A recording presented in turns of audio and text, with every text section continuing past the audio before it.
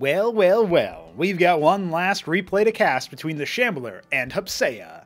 Let's see what happens. It's once again on Germination, and Hupsaiya will once again be in the top left. The Shambler, on the other hand, will be in the bottom right. And this time I'm sure we won't see any shenanigans related to, what was it? Simulacra! Oh my god, if you missed the last cast, I highly recommend you go back and watch it, just for Game 2 alone. But these two also have a lot of typing. And do we have Newt? Oh, we still have Newt. Okay, great. We might see some typing from him as well. Because even when he's not playing, he can sometimes get tilted. I hope you guys are enjoying the project. I hope you guys are loving to see what we've got cooking up. And once again, this is Germination by BiddyB. Still evaluating this map. I did have some thoughts about how it might be improved in the future, but we're gonna wait and see. You know, we're trying to be a little bit more on the, what would you call it? The I guess the cautious side. The, you know, let's just see what happens side. And it's definitely something that we can figure out over time. That goes for balance changes and, you know, any revisions to units and stuff like that as well. So we're trying to be a little bit on the slow side, because that also, funnily enough, opens us up to be able to develop more things instead of agonizing over all the individual little stuff. So we will have a Lattice coming up. Maybe we'll see some Simulacra again. Or maybe he's going to go Vassals and just annoy Shambler. We'll find out. Actually, as I record this, Hupsaiya is interested in playing Cosmonarchy right now. So if you think it would be funny to make him type, or if you think it would be funny to make Shambler type, I highly recommend you join our Discord server, and you too can make them type. There's going to be a scout for Shambler this time around. His Maverick hanging around, just seeing what it wants to do, looking around. Oh yeah, I think I'll find a nice spot to just have a cigar break. Oh, speaking of which, tomorrow, on the day of recording anyway, is going to be Luciferius's birthday, so definitely check him out. He's smoking cigars to celebrate, apparently. So by the time you're listening to this, he's already done that. But still, ask him how it was. Maybe he'll drop a comment. He actually comments on Odyssey, because my videos do get cloned over there. I don't really ever talk about it, because I always forget. I set it up a long time ago. But, you know, that's just something else to think about. I did like the forward gate over here that Hupsaiya did in Game 1 of the last cast. Doesn't look like that's going to happen. The Sims are indeed revealed. A Maverick is going to be on its way to maybe donate more Sims, but more likely it'll end up stimming and just running in for a deeper scout to see what's actually coming out. But yeah, here we go. We already have the action here. He needs to stim now if he's going to do it. Stim too late. Stim too late. The drugs didn't even kick in before he got annihilated. What a way to go. Fulcrum coming online. I guess if they stim, right? People have probably been playing Helldivers 2, or at least they know about it, and they probably are aware of how bad that game is with inputs, and so you'll constantly get interrupted in the middle of an animation to try to stim, and you'll not actually do it. So I guess Mavericks have been updated with their new stim to be like Helldivers. I guess that does confirm it. They're about as expendable anyway. Now the Sims are indeed going to run up here and get bopped, and look at this! Look at what Hupsaiya is doing! He's cloning himself! He's just walking in and letting the automatic fire do the rest. Yeah. Watch out. So he's got... This is so APM intensive, and that can happen too. So it doesn't feel like a good move to me. That's the 3 Crows special right there. Just the screenshot. That screenshot, honestly, of Treasury scouting, the Mavericks, the Sims walking up to clone. Oh my god. Ridiculous. Well, the quarry is almost online. Here comes the Goliath. The big guns have been amassed. And now it looks like the treasury is going to get tickled. All right. Where's the reaction? He's gotten a lot of free units, but is it really free? Because they're so low. And the decollision also can make them walk into your enemy, depending on how Brood War feels about doing it in that moment. So, all right. He's got 8 Sims. He's going to have 10 in a moment. He's got a fleet of vassals being produced off of 3 lattices. That's that's interesting. The vassal reaction. There is no anti-air, so no watchdogs or anything like that. But there's also no expansion here for our Protoss player. So this feels like a pretty strong position for Shambler, actually. I don't think he can really get out of his base anytime soon, because the Sims will eventually overwhelm him. Although they're actually going to go ahead and see if they can flank while the vassals are pathed towards over here. Yeah, so they're going to hang out above the 3 o'clock location. Natural now on the way here for Hupsaiya. Not going to be doing the Benno move.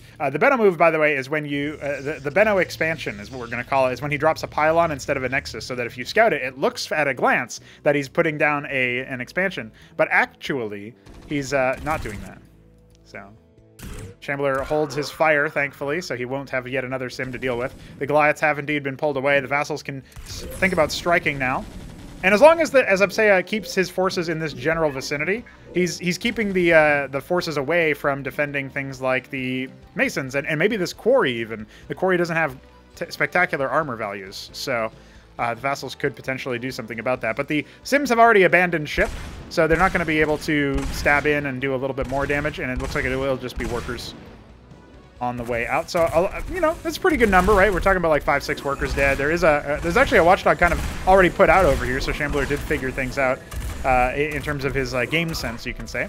But that's still a lot of workers dead, right? That's something like 6, 7, 8 workers. You imagine it could have been maybe a little bit more if the Sims kept the ground force occupied, but Hupsaiya didn't want to risk not having any ground forces left to hold off, because, you know, behind this, it's not like he has other combat units coming. He's just got an idol being trained. So his Sims are going to crawl across the map. He will have a couple reinforcing Vassals to bring his count up to 15. This Cleric is not in the right spot, so that will actually just get sniped. That's a pretty big pickup. That means that there's only one Cleric alive right now. We've got more Watchdogs coming online to stop the push from coming in, but look, they're all behind the minerals. This means the gas workers can be heckled pretty nicely.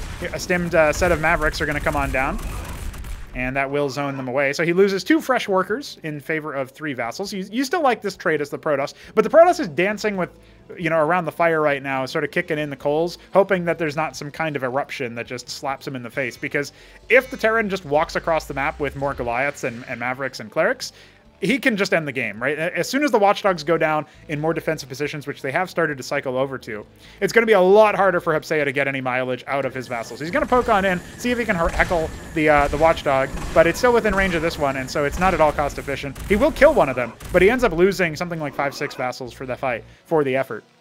But he does confirm where the army is, and now he's consolidating his forces with some Wardens. So I think maybe Hupsaiya has realized, okay, I can't really get too much more damage dealt.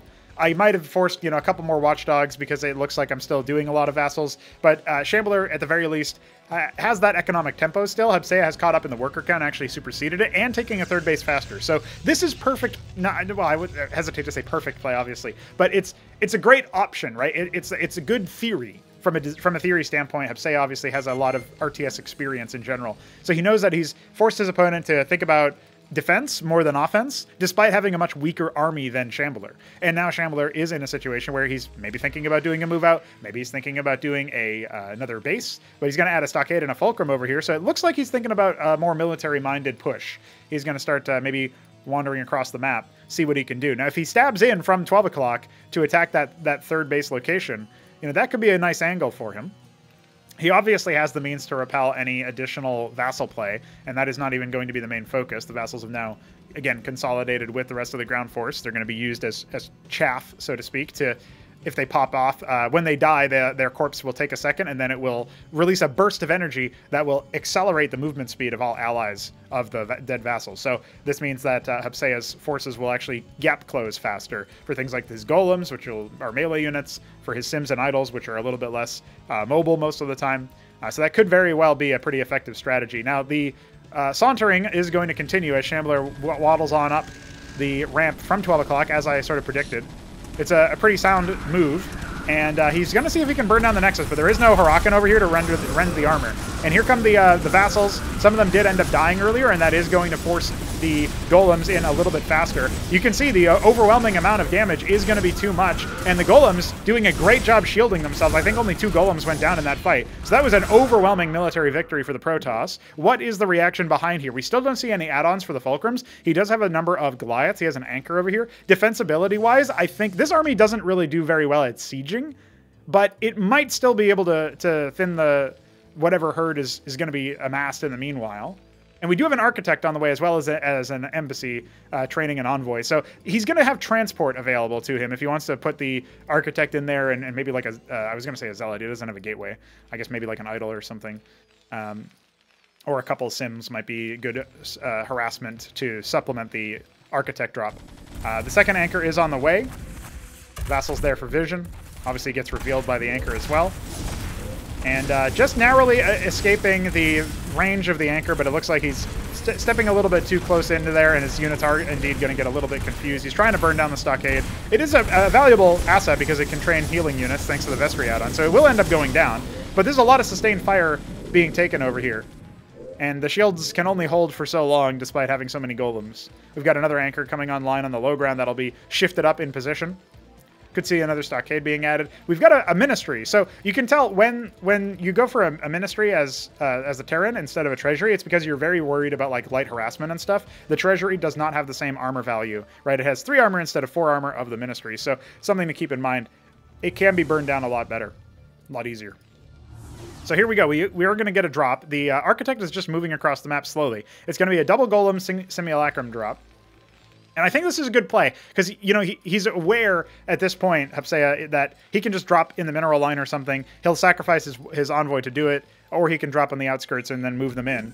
But he wants to draw the army out first, so he's going to wait a little bit for that. It's not liable to do too much damage, but it's just like, if it doesn't get dealt with, it's something that you will have to worry about, right? And again, we don't see any add-ons here for the mech, so we don't see any phalanxes to deal with the architect. There's like a couple of different conditions here that are favoring our Protoss player, but he is going to lose his architect because of the engage. So that's Shambler recognizing, I don't have the tools to efficiently deal with this. I need to take any opening that I possibly can. Now the drop hit is free. It is going to head out into that mineral line and force these ground units to choose between defending one side or the other. This anchor wasn't garrisoned, and it looks like Hupsaiya is just going to be content with attacking the mineral line, but it's not going to be getting too much worker kill death. Like, there's not really that many workers going down to this, and now the ground force is free to respond to that. So it's not as efficient as it could be. I really don't like Shambler trying to drill onto this. The golems deal splash damage, so you don't want to stack all your workers up like that. That probably led to like 3 or 4 extra workers dying than needed to.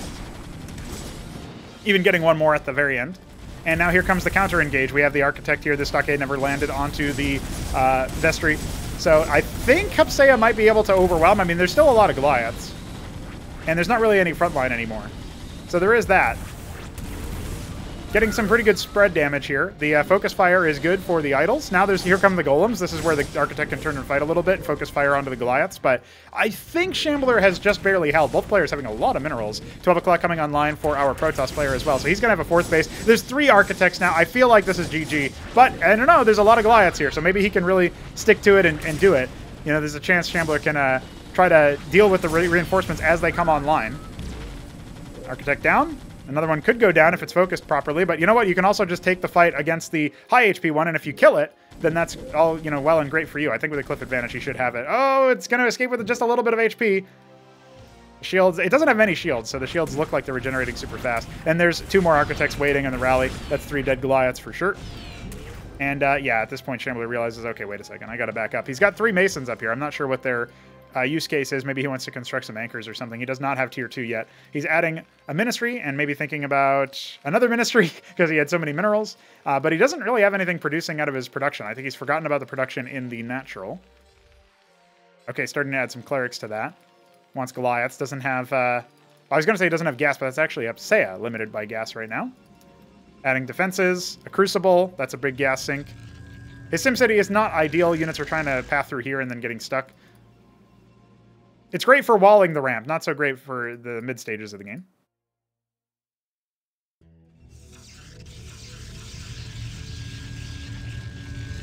Alrighty then. Well, with access to another base, it does feel like the Protoss is going to be in a pretty good spot.